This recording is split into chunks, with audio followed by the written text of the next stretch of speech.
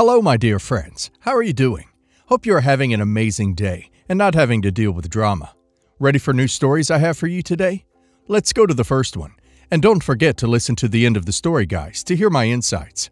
Enjoy the stories, and don't forget to like and subscribe. And of course, don't forget to leave a comment. For years, I've struggled with infertility. My husband and I have been through countless fertility treatments, endless doctor's appointments, and the emotional roller coaster of hoping for good news, only to be devastated again and again. It's been one of the hardest things I've ever faced. The disappointment, the grief, and the isolation that comes with infertility can be soul-crushing. Despite all this, I've always tried to stay hopeful. But as the years went on, the reality that I might never have a biological child started to sink in. During this time, my family has been supportive. My brother, Matt, and his wife, Emily, have two beautiful children, and I've always adored them. Matt and I were close growing up, and while he didn't fully understand the depth of my struggle, he always offered words of encouragement. Until recently. A few months ago, Matt called me out of the blue and asked if we could meet up. He sounded unusually serious, but I didn't think much of it. We met for coffee, and after some small talk, he dropped a bombshell that I'm still trying to wrap my head around. He started by telling me that he had made a mistake and that there was something he needed to get off his chest. My stomach was in knots as I waited for him to explain. Then he said it. Matt had been having an affair for over a year, and there was now a child involved, a baby girl who had been born a few months ago. His affair partner was someone he had met through work, and she had kept the pregnancy a secret until the baby was born. Now, Matt was in a complete panic because his wife, Emily, had no idea about the affair or the child. I was absolutely floored. I couldn't believe what I was hearing. This was my brother, the one I had always looked up to, the one with the perfect family, and now he was telling me he had a whole secret life. But that wasn't even the worst part. After confessing about the affair and the baby, Matt asked me if I would consider adopting the child. He said that since my husband and I had been struggling with infertility, this could be a way for us to finally have the family we always wanted. He framed it like he was offering us some kind of gift, saying that by adopting his affair baby, the child could still stay in the family. He even said it would be better for everyone because Emily wouldn't have to find out, and he could keep his marriage intact while still being in the child's life as an uncle. I was in shock. This man, my own brother, was asking me to cover for his betrayal and raise the child he fathered during an affair, all while keeping it a secret from his wife. I felt sick. He tried to make it seem like it was a win-win situation, but all I could think about was how wrong it was. Not only was he betraying Emily, but he was also putting me in an impossible position. How could he think I'd be okay with him lying to everyone, including my own family? I left that meeting feeling disgusted and torn. On the one hand, I didn't want to blow up Matt's life, and I knew how devastated Emily would be if she found out. But on the other hand, I couldn't live with the idea of hiding such a huge secret, especially one that involved a child. My husband and I have been through so much trying to have a family of our own, and the thought of bringing a child into our lives under such horrible circumstances was unbearable. For weeks, I wrestled with what to do. Matt kept pressuring me for an answer, asking if I'd thought about the adoption. Every time we spoke, I felt more trapped. I wanted to help my brother, but at what cost? My conscience was screaming at me that this was wrong, and the longer I stayed silent, the more complicit I felt. Then, a breaking point came. I was at a family gathering, watching Emily laugh and play with her kids, completely unaware of the massive betrayal looming over her life. I couldn't keep this secret anymore. I knew I had to tell her the truth, even though I knew it would destroy her. So, I did. I pulled Emily aside one afternoon and told her everything about the affair, the baby, and Matt's outrageous suggestion that I adopt the child to keep it in the family. Emily was stunned. At first, she didn't believe me, but when I showed her the text from Matt where he had laid out the whole plan, her disbelief turned to horror. She broke down in tears, and I knew I had just shattered her world. As expected, things blew up. Emily confronted Matt, and all hell broke loose. She kicked him out of the house and immediately filed for divorce. She was absolutely devastated, and I felt terrible for her. But at the same time, I knew that she deserved the truth. She deserved to know what kind of man she was married to, and she deserved the chance to make decisions about her life without being lied to. Matt, on the other hand, was furious with me. He called me, screaming that I had ruined his life and that I had no right to tell Emily about the affair. He said that if I had just gone along with the adoption plan, everything would have been fine. And now he was facing losing everything: his wife, his kids, and his reputation. He accused me of being selfish, of only caring about myself, and that I deserved my infertility struggles, and even threatened to ruin my life as payback. I couldn't believe it. Matt had been the one who cheated, lied, and tried to manipulate me into covering for him. And now I was the bad guy because I exposed his lies? The whole situation was insane, and I couldn't wrap my head around how he was turning this all around on me. It's been a few weeks since everything came to light, and my family is in complete chaos. Matt has been trying to turn our parents against me, claiming that I overstepped and meddled in his marriage. Thankfully, my parents are on my side and have told Matt that his actions are to blame, not mine. But the tension in the family is unbearable, and I know things will never be the same again. Emily is going through with the divorce, and from what I've heard, she's seeking full custody of their kids. She's also reached out to a lawyer to discuss child support for the affair baby. Meanwhile, Matt is spiraling.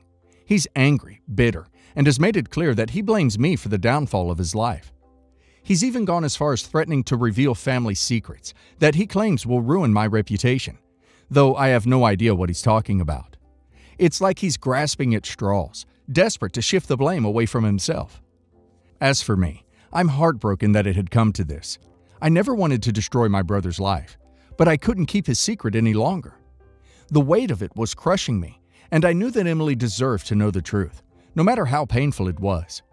But now, I'm left wondering if I made the right decision. My brother's life is in ruins, and he's made it clear that he's not going down without a fight. I'm scared about what he might do next, but I refuse to let him manipulate or threaten me anymore. So, Reddit. Am I the a-hole for revealing my brother's affair to his wife after he suggested I adopt his affair child? Well, OP's brother is a piece of work. He caused the mess, and now he wants to blame OP for cleaning it up. He's the one who cheated, lied, and then tried to dump the consequences on OP by suggesting OP adopts his affair baby. That's beyond manipulative. OP did the right thing by telling his wife the truth. She deserved to know. If anything, OP's brother should be ashamed of himself. And now let's hear the community's opinion. Not the a-hole, 100%. Your brother tried to exploit your pain from infertility for his own gain, and that's just sick. He literally tried to use you as a way to cover up his affair. How messed up is that? You did the right thing by telling his wife. Don't let his threats get to you. He's just mad that his own actions are blowing up in his face. You're not responsible for his downfall. He is. Wow, not the a-hole. Your brother really thought he could just hand over his affair baby and sweep the whole thing under the rug? The audacity! You had every right to tell Emily the truth. She deserved to know who she was really married to. The fact that he's now trying to blame you for ruining his life just shows how little responsibility he's willing to take for his own actions. Absolutely not the a-hole. Your brother put you in an impossible situation and expected you to just cover for him. That's disgusting. The fact that he thought you would adopt his affair child and keep his secret shows how manipulative and selfish he is. You did the right thing by telling his wife. He's just angry because he has no one to blame but himself, and now he's facing the consequences. Basically, me and my ex split up 3 years ago. We had been together 7 years, when she came out to me as a lesbian. At first, we were very rocky when we separated, but as we shared custody of a dog together, we had to stay civil, and over time, we became not just friends again, but, in my opinion, best friends again. Especially when our dog died in the summer, we got very close again. It's important to point out that we were never married. As we had both been married, we said we were in no rush. She said she was adamantly opposed to marriage, whereas I said I wasn't bothered by it, but would never rule it out.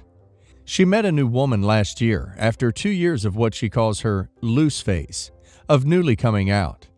I've met her, she seems okay, and we get on, but we're not close.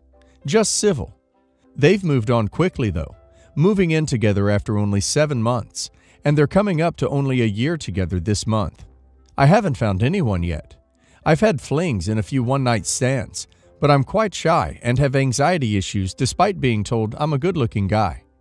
The other day, she asked me if we could have a coffee, which I agreed, and she proceeded to show me a diamond ring and say her girlfriend, now fiancé, proposed to her, and she said yes, which took me by surprise considering how opposed she was while we were together.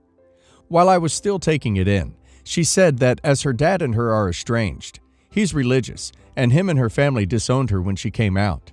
She thinks I'm the best man she knows, and would I give her away when they are married? Without thinking, I said, "You must be kidding. No way." I don't remember the exact words after that, but it was a very awkward situation. We paid up and left without hardly talking. She looked like she was crushed, though, and couldn't get her words out. After getting home, I get a very angry phone call from her fiancé telling me what a piece of crap I am for crushing her dreams and putting a damper on her big day. She said along the lines of, "Don't think you're coming to the wedding," and I equally responded along the lines of, "Don't worry, love, I wouldn't go anyway." A few mutual friends or family of mine that she still sees have rang me or messaged me saying they think I'm out of line and they're going to show their support. I've been ignoring them, like it's their business anyway. I personally feel crushed all over again, like when she came out to me. I feel like I wasn't good enough for her to marry, but good enough to help make her big day special. I don't see me and her regaining our friendship like we had. I think even if we patch up, we'll always have this over us. Am I wrong for doing this? Should I have bit the bullet and gave her away? Edit. I think what's annoying me a lot is that I consider what she did a big no. Inviting an ex to a wedding is something I wouldn't do and consider it a bit insensitive on her part. Why does she, her fiancé, and others think it's okay, and she gets a pass on the basis that she's a woman and she's marrying a girl? Uncles and aunts of mine who divorced, stayed cool with exes, and later remarried, never dreamed of asking exes to be a part of and go to their future weddings. Why should my situation be any different? Strip away all the other stuff, and it comes down to this. The woman who didn't want to marry you and who broke your heart wants you to come to her wedding and literally give her away to someone else. You're allowed to say no. I would say any chance of reconciliation flew away as soon as your ex decided to let her fiancé and your family members get involved and harass you about it. I don't blame you for saying no. Definitely could have been worded better. But she should have talked to you more about it before just telling everyone you're an awful person and making them mad at you. Update. I had lots of great advice, but one was to write a letter to convey my feelings. I was in the process of doing so when I get a text from her yesterday asking if she could come to my house in the evening so we could chat about what went down and clear the air. I agreed, and she came over, and the first thing she does is apologize for her fiancé's behavior and the people that have been harassing me. She admitted that she was so upset when she got home that afternoon that her partner freaked out and had a go at me, and the others found out because she has a WhatsApp group that she'd set up to talk about her proposal, and she'd mentioned in there that she was going to ask me, so people had been messaging her on there to ask how she got on. She assures me she's going to ask people on there to leave me alone now. She let me go first, and I said basically that I was taken aback because of her stance on marriage when we were together, and the fact I wanted to marry her so much. And when she asked me, I guess all the feelings I had when she first came out and we separated came flooding back.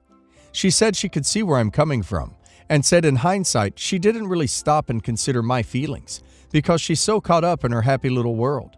She then said that the reason why she wants me to not only be there is that she loves me so much, and even though she's not into me romantically, she still considers me her soulmate in a way, and that she feels I get her more than anyone else in the world, including her fiancé. This took me by surprise to actually hear, and I broke down and started crying, and so did she. After we cleared our heads, she told me I can still come to the wedding if I wanted, and there's no pressure to be involved as such.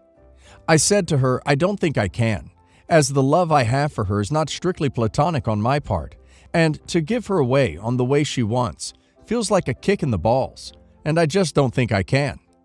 She seemed to get angry at this.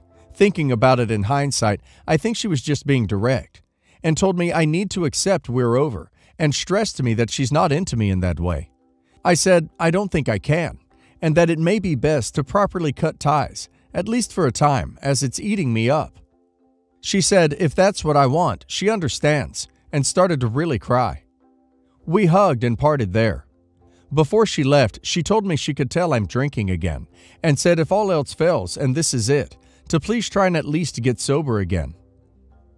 To say my head's in a mess is an understatement. Luckily, I haven't heard from her since she left, and I've deactivated all my social media so I can't see what she's up to. This is literally the weirdest, most unhealthy relationship dynamic post-separation that I've ever heard of.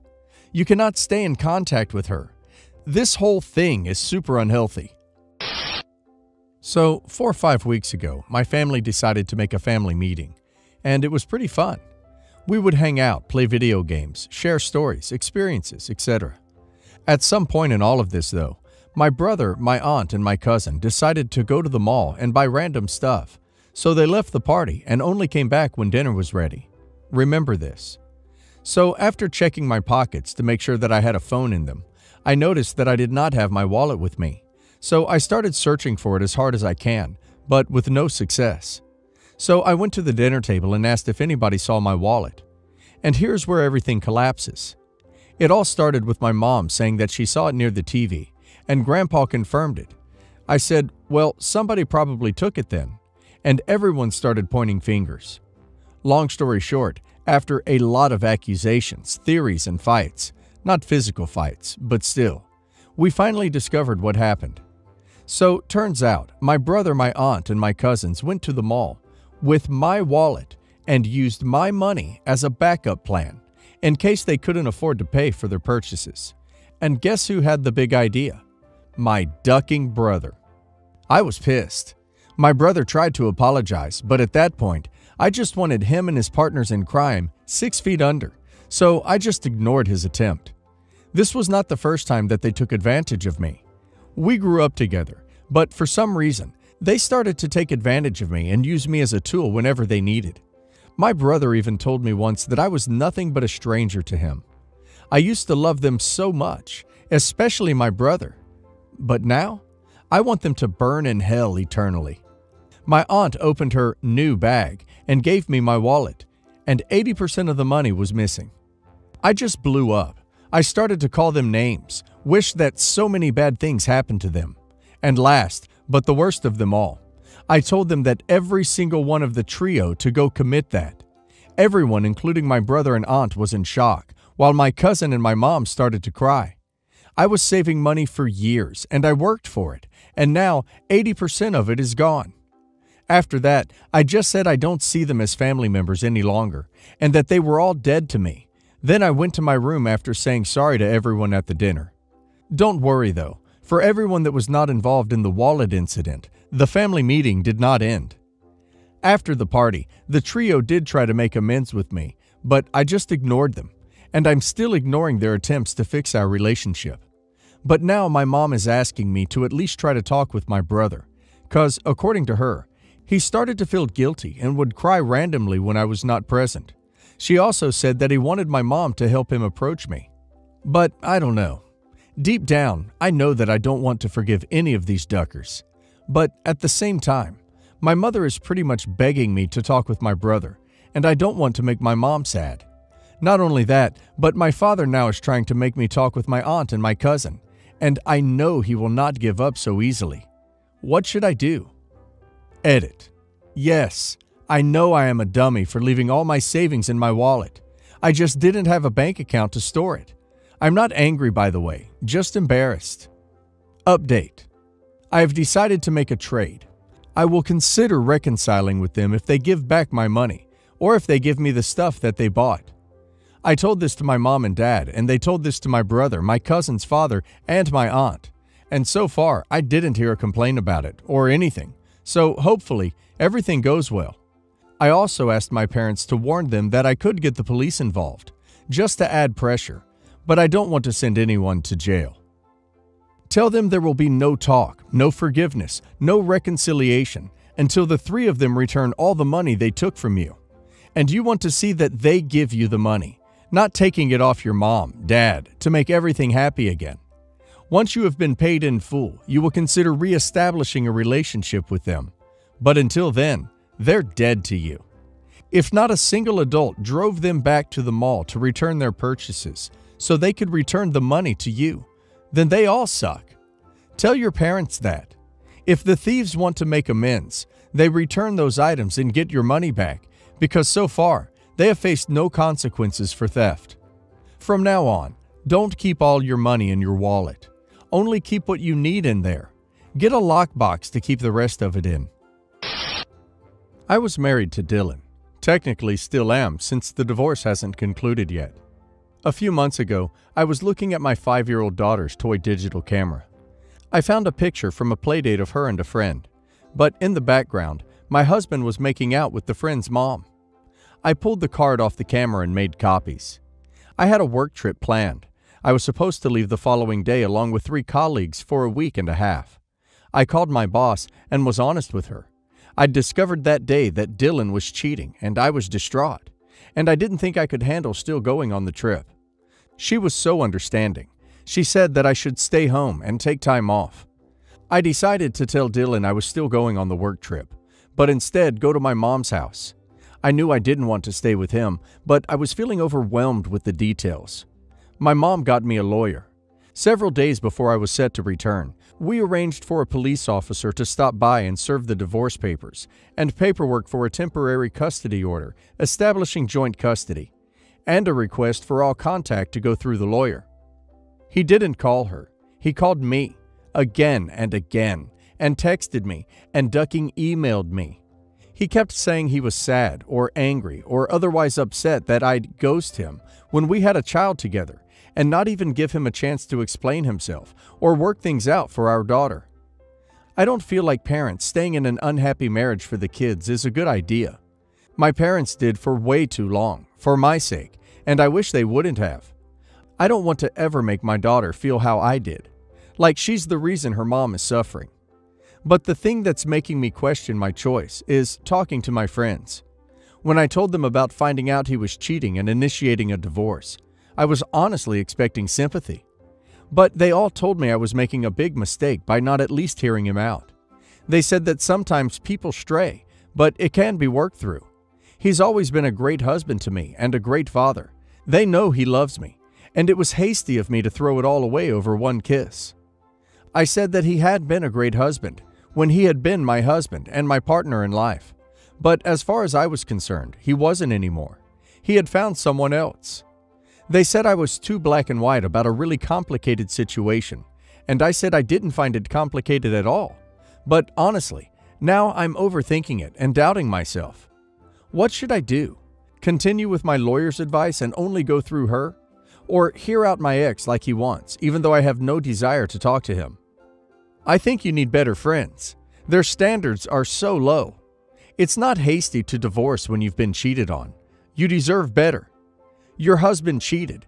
May not have been the first or the last one had you not found out by accident. What is there to fix? He cheated. It's not like he has an undo button. Not everyone is willing or able to allow someone that has betrayed them and their trust back into their life to attempt to regain that relationship. Please let your lawyer know that he has been trying to consistently contact you, even though you have requested for no contact.